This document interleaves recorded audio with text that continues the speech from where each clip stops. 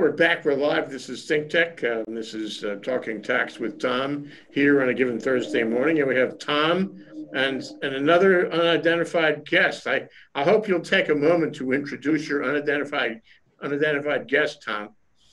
Yeah, for those of you who have been fans of our uh, weekly commentary, every once in a while one gets written by the Hawaii State Tax Watchdog, and here he is. So, what? Except he has glasses on the in our pictures, but he forgot his glasses this morning. Yeah, but you can see that he's watching, and he's definitely a watchdog. Yeah, definitely. So our subject this morning is the same as an article that you wrote a few days ago for Civil Beat. It's how we're going to spend the CARES Act money. The largest chunk of money, 560 million, went to county governments. We're going to talk about that. But also talk about the balance of the 1.25 billion. So, how comfortable are you with the way they did it? Well, I'm a lot less comfortable now because the legislature did pass a plan to deploy all that money. But then it went to the governor's desk, and we've had some line item vetoes. And this money is a little different. It didn't just come to the state in the form of a check for, hey, here's $1.25 billion. The idea is you have to have expenses. They have to be incurred before year end, and they have to be related to the COVID pandemic. So the feds will reimburse expenses, and if you have anything left over, it goes bye-bye. So,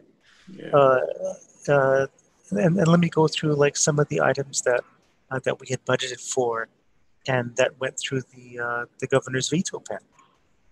We start off with unemployment assistance. We had talked, I think, last time, and the line item vetoes happened just after last show, which was 2 weeks ago. I think the very next day. So it was just kind of, we missed it by 1 day, Jay. But you may remember the feds had been giving a $600 a week boost to unemployment benefits. We sometimes called that the plus up. Mm-hmm. Well, that ended on July 31st. And the idea was for the state to give a $100 plus up. And we can't print money like the feds can. So we were just trying to give the people who were out on unemployment a little bit more to live on. But inexplicably, the governor basically took the $230 million appropriation that was supposed to go to do this, and he reduced it to zero. And now the reasons for it in the governor's veto message were, well, okay, right at this moment, and this was 2 weeks ago, there were negotiations afoot in the U.S. Capitol to see if we could extend the program. And under one possible situation, there would be more than $300. I need to act now. So what I'm going to do is I'm going to veto the appropriation.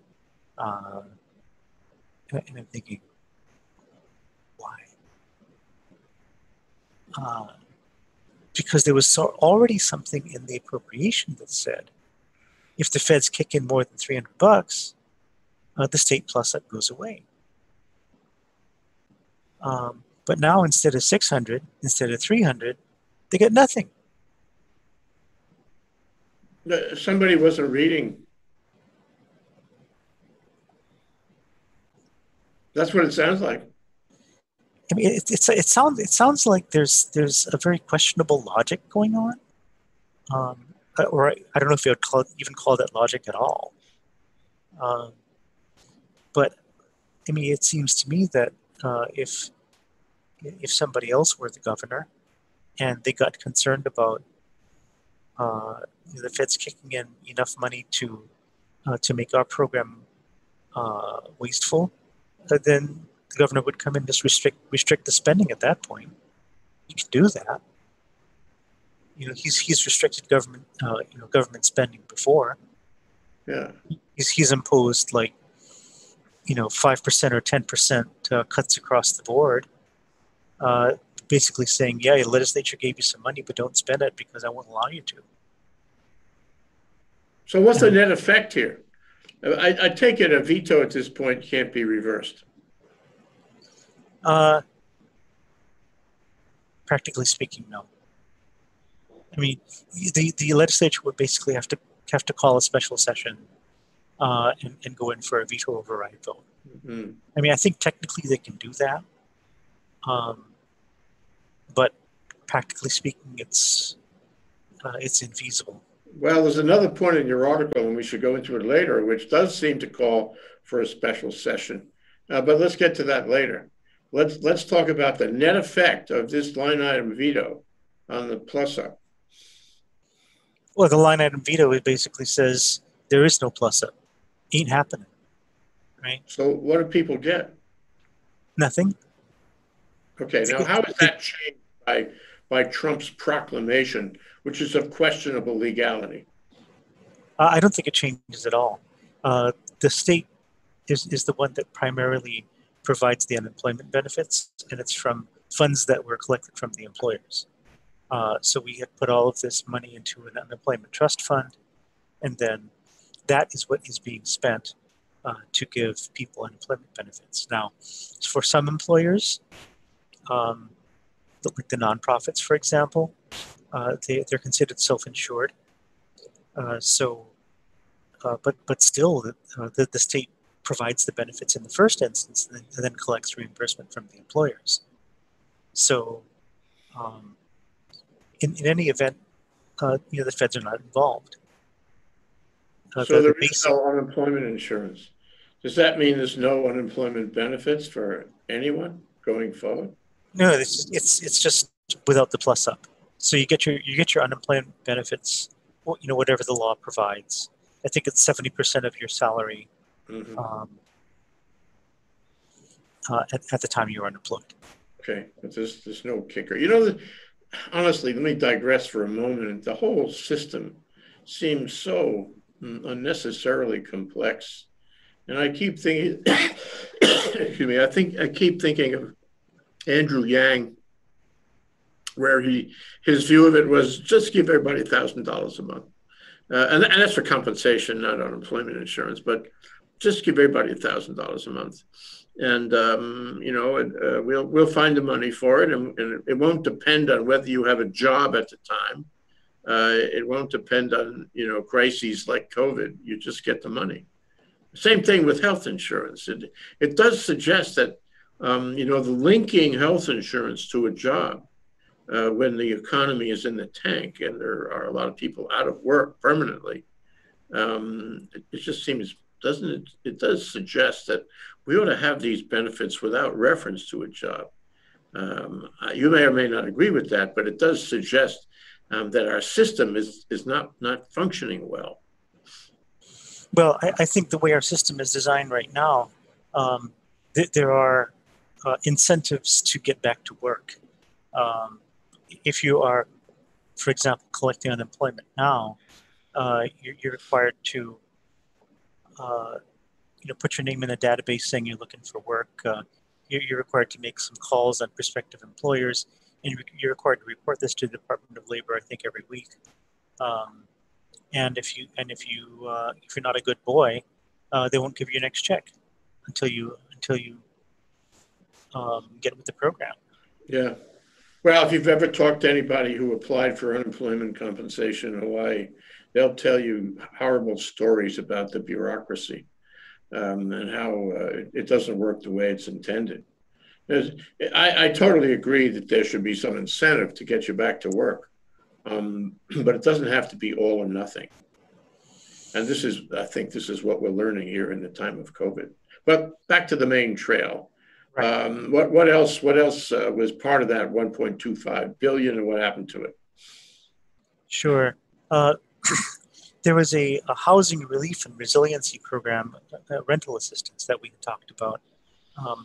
This was going to be administered by HHFDC, which is the Hawaii Housing Finance and Development Corporation. They weren't going to do it themselves, but the plan was for them to contract with a nonprofit intermediary to establish a centralized database of some kind and work with nonprofit agencies to distribute funds and provide other assistance to qualified households. And qualified households would be renters and homeowners impacted by COVID-19 in some way that are not earning more than 100% of area median, AMI, area median income. The idea was to give them, a subsidy amounting to 50% of rent up to $500 a month for 5 months from August to December. So the appropriation that was set up for this was $100 million. The governor scaled it back to 50. And his reason? His reason was, the department said 50 million would be okay to start. To start? You mean to start? No, a query doesn't really sound like that's enough to make a difference for a lot of people, and that it's not going to prevent people going out on the street for the lack of funds to pay rent. It sounds pretty cheap to me. Well, I mean, $100 million in theory could go a long way. Just really a question of how many recipients are we talking about? And I don't have the figures in front of me, but I mean, who or how many people do we think need this type of assistance? And why is this being scaled back so much? That's a pretty serious scale back. Why did it start at 100 and go to 50? That's a pretty big difference. And if you assume that the unemployment compensation is not working too well, then people don't have anything from that fund in order to pay the rent. And remember, too, that rents in Hawaii are a little too expensive. The cost of occupancy is too high here. So it's a major factor in a lot of household budgets. Right. Yeah. So this is greatly concerning. Yeah. The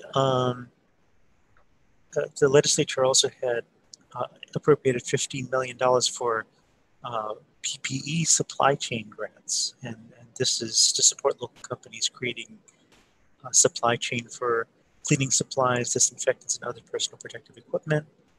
For example, distilleries that convert to sanitizer production, for which I guess there are other federal tax exemptions also available. But what the state was budgeting for was grants up to $500,000 per recipient through the Hawaii Technology Development Corporation, HTDC. 15 million was appropriated for this. Governor slashed it to 10. Same reasoning process as for the housing program. The department said, yeah, we'll need 10 million to start. And then the governor says, fine, you get 10 million. Sounds like he was really being, cheap. The problem is you got to spend it all or you lose it. So why was he? I guess he had priorities where he was going to spend the rest, and he was sure he could spend the rest on qualified expenses, so he wouldn't lose it because it has to go back if not spent by December. What happened on the net effect there? Did he spend it all? We don't know. I mean, there's plenty of time between now and the end of the year to spend that money. Okay. Assuming he can legally do it. Yeah, one of the issues you raised in your article was that some of the money that was being spent, the slush fund, 40 million slush fund, appropriated to the governor's office, supposed to take care of unanticipated needs. Right. He didn't reduce that one. He he kept the $40 million intact, the one going to his office. That's right. Query is that didn't touch that one. Yeah, that's interesting. I guess he must have had some anticipation of the unanticipated expenses. Okay, and so there's other things too, and I guess the question is what happens if I think I know the answer. What happens if he doesn't spend this? If he doesn't spend this, he has to give it back. Sometimes it's not so easy to spend money, and it's not so easy to spend money in a governmental setting virtually overnight. How does that work? If he vetoed line items, he cannot unveto them. Can he take the balance and find somewhere qualified to put it so he doesn't lose it? I think in theory it's possible. I'm not really sure how. I mean, you're not supposed to, as the executive, I don't think you have the authorities to overspend your budget, because then you are basically ignoring the legislature and what they said. Mm-hmm. So there must be some constitutional problem with that, and I think the more unappropriated monies you have, the harder it is going to be to spend what you need to legally by the end of the year, because that's what's got to happen. You got to spend it legally by the end of the year, and according to the Treasury's most recent guidance, June 30th guidance, they said it's not enough to for the money to be set aside and waiting in some kind of fund. You have to have a service contracted for and delivered by the end of the year, performed by the end of the year, or you need to have a product that is delivered by the end of the year. Okay, if you do that, then and you pay them a little bit late, that's okay, but you have to have the performance of the vendor taking place by the end of the year. Well, it sounds a little bit questionable then about the airport. So the bill, the appropriations bill, gave $90 million to the airport, and they go down to $70 million. He took it down to $70 million, and I'm not sure. I'd like your thoughts about this. Was supposed to augment airport screening and health assurance security initiatives. Sounds like gobbledygook to me. Well, what they wanted to do was buy a thermal screening system, which they've done. They wanted a web-based traveler verification application, which to me sounds questionable. And they wanted to renovate some rooms to have, in some interrogation rooms. They didn't put it in those terms. They wanted a swab and testing facility, so you can basically deal with travelers and if they're positive, if they're sick, you send them back. That's what they wanted to do. The question then becomes, okay, if what you want to do is do some renovations at the airport, you got to go through this permitting stuff. Unless they think they can bypass that. I mean, usually you have to get plans drawn up. You need to have permits obtained, and then you can start construction. Can they do all this by the end of the year? I don't know. No, it sounds like it's theoretical. It's not even divided up between one thing and another. How much for the rooms, how much for the software, how much for the machines. We don't know. Somebody has to decide that. So all it really is an allocation to the airports division. Right. I think it's a big question about that. The other thing, maybe you know more about this than I do, but somebody told me recently they flew in from the mainland, and aside from this theoretical thing about quarantining, the airport really had no system to stop them. They walked off the plane and took a cab, and there was really nothing to block them. No interrogation rooms, and apparently the law does not really allow for that. So are they anticipating that there will be a change in the law. They haven't made a change in the law. Maybe maybe the governor is anticipating that he's going to change the system at the airport. But the fact is, you can walk off a plane right now, and then you're on your honor. Well, not entirely. I mean, the way that the thermal screening system is supposed to work is, um, it I'm basically talking takes. about the interrogation rooms, Tom. Thermal is easy. You know, I priced out those thermometers. They cost $60 a piece on Amazon. You could outfit the whole airport for what, $1,000, the whole airport. Well, they want to be more sophisticated than that, I'm sure. Okay.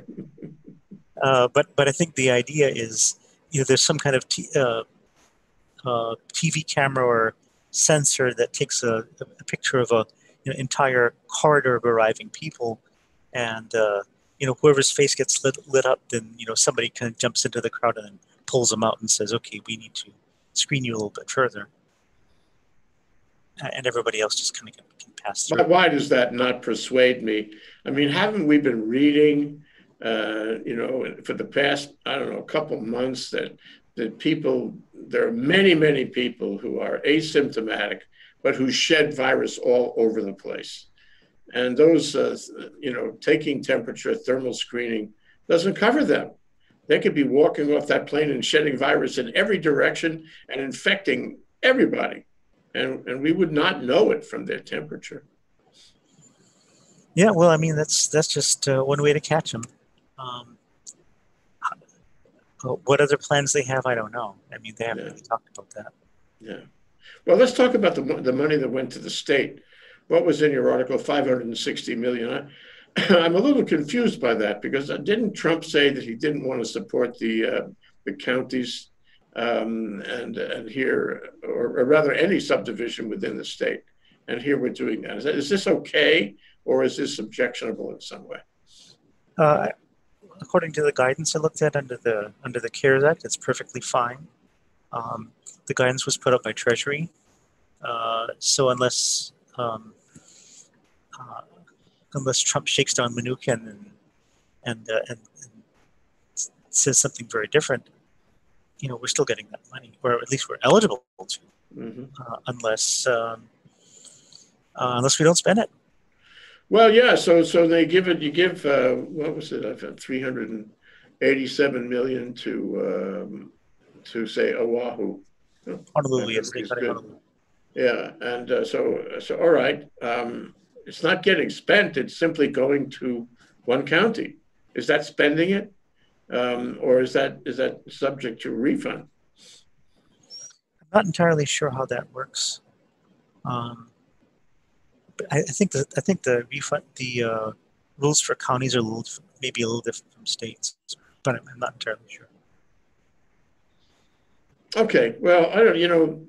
We had a survey recently, and a lot of people responded to the survey. It's not over yet, but to say that they really did not have a high level of confidence in state government about it, the way the state government has handled COVID. That's my opinion. That's the people who've responded to our ThinkTech survey, and I'm troubled that this is part of it. The other part of it, of course, is the failure of testing and tracing here. And I noticed there was nothing directly attributable to testing and tracing. Am I right about this? The 1.25, it did not. Did anything go to testing and tracing? No, I think that's from another part of the CARES Act. So I think there was a separate pot of money that went to the Department of Health. Anyway, it goes to the question of whether you're confident about how the state is doing. I mean, there are people who are calling for the resignation of public health officials because they have failed to develop a testing program and a tracing program.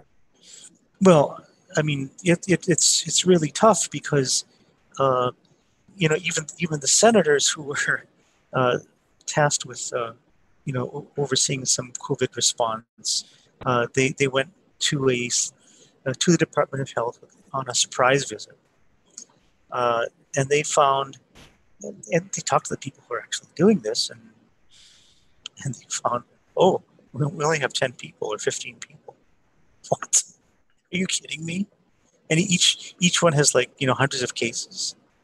Well, they were supposed to have something over 400.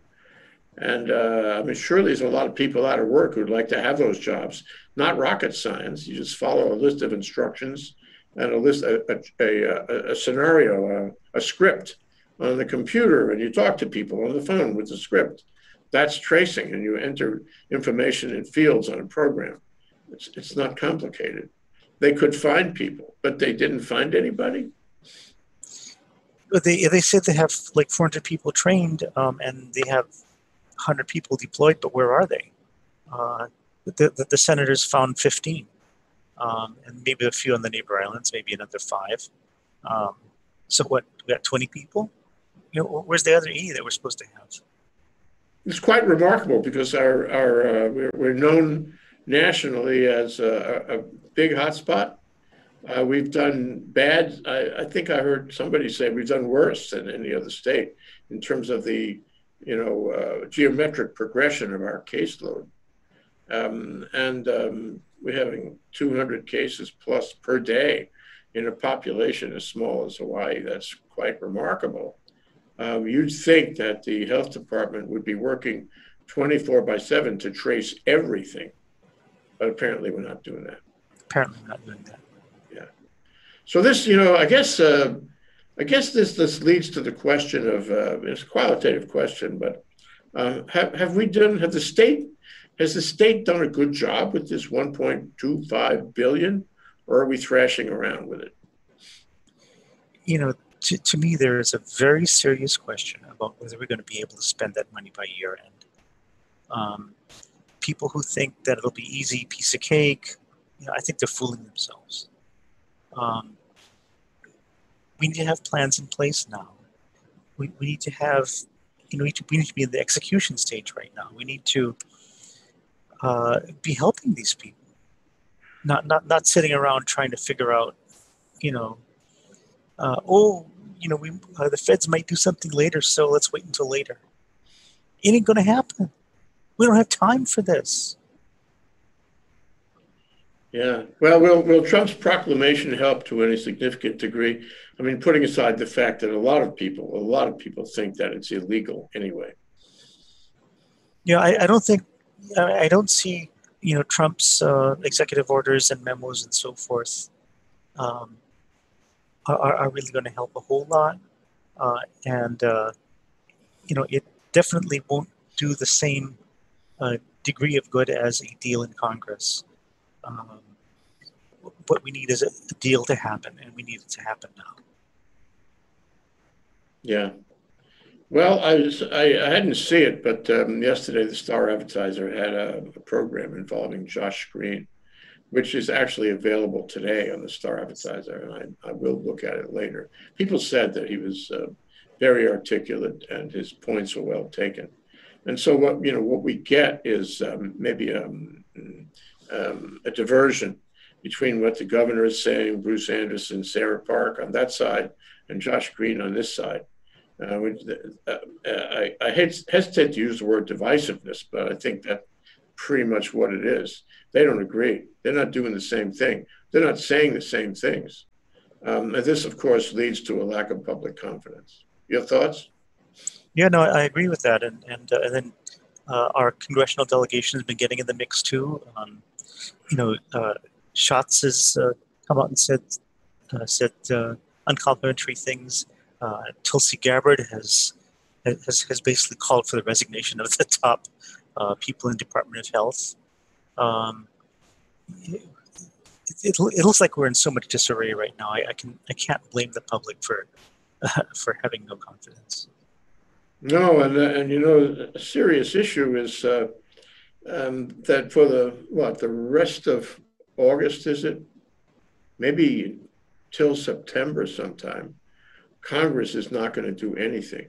They're out of session, on vacation. I'm not sure what it is. And it's mostly the Senate as usual, but they're not going to be able to do legislation. They couldn't before. They frittered around for a month or more. Never came to any agreement.